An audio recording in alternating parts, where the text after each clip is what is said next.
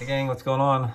Welcome back here to another edition of Intuitive Angling. And man, I really appreciate everybody taking a little time out of their day to check the video out. And got a good video for you guys today that I think you're really going to be able to utilize a lot over the next few months coming up. And that is, I'm going to go over the 3 primary styles of spinnerbait trailers.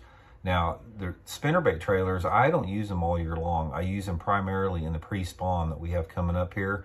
And in my opinion, the pre-spawn period of the year is the #1 time of year to fish a spinnerbait. So we're gonna give you guys some good juice on that.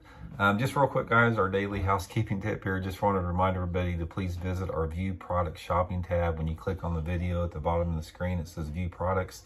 30 products on there I put every day that you guys might like to check out.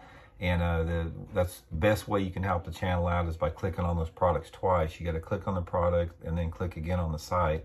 And if you do that, the channel gets 20 cents every time you click on both those products. So it's a good way to support what's going on if you want to do that.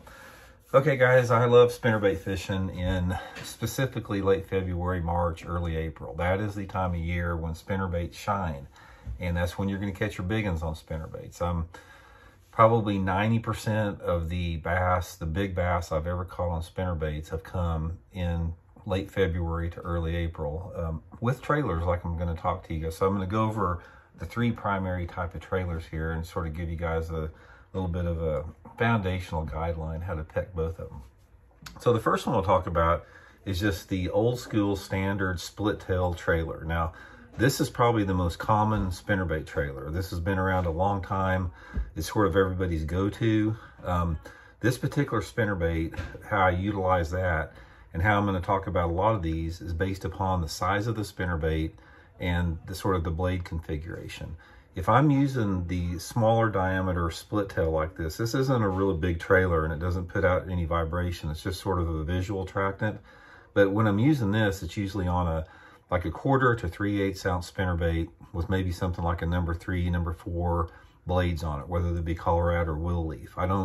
I'm not looking for something that displaces a lot of water with that smaller spinnerbait. So colors, I usually use a white or a pearl or a chartreuse based upon the water clarity. But then again, my main consideration is when I use this is on a little bit smaller profile spinnerbaits.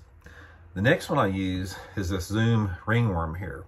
Now you can see this is a little bit bigger diameter. It's got its rings on it. It's probably almost not quite twice as big, but it's considerably larger in diameter than the split tail. And then you've got the curly tail here. All of this creates more of a bulk, more of a larger profile. Excuse me, guys. Puts out more vibration, displaces more water. The tail creates, vibration they can sense. The ringworms do. It adds a little bit more bulk to the bait. Now, when I'm using this particular ringworm trailer, I'm going up in size in spinnerbaits. I'm normally using, 1/2 ounce is my primary one. If I'm fishing the ringworm, it's usually on a 1/2 ounce spinnerbait, usually with some type of a #4 to #6 Colorado or willow leaf. Most of the time, it's a #5 Colorado or willow 1/2 ounce spinnerbait with the ringworm trailer. It's just a really good combination. And again, the colors, it's usually the chartreuse pepper I like or a white. Now finally, the last one is a larger swim bait. This is the Zoom Z Swim, 3.5 inch swim bait. It's the big profile, it's a fat body. It's got a lot larger tail on it. You can see, how much more vibration you're gonna get. This tail really puts out a tremendous amount of vibration.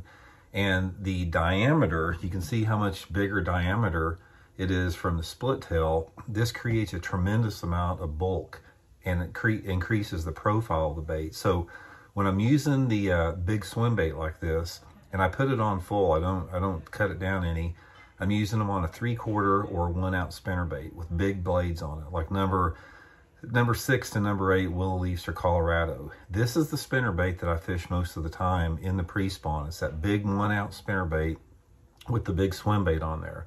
Sometimes I'll use the Mega Bass Spark Shads. It's a real good one on there.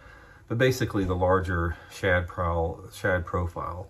So the main thing, guys, is let the size of your spinnerbait, the weight, the profile, and the blades dictate the trailer that you're going to use. There's the three primary ones. Again, you got your smaller ones, big ones, mediums.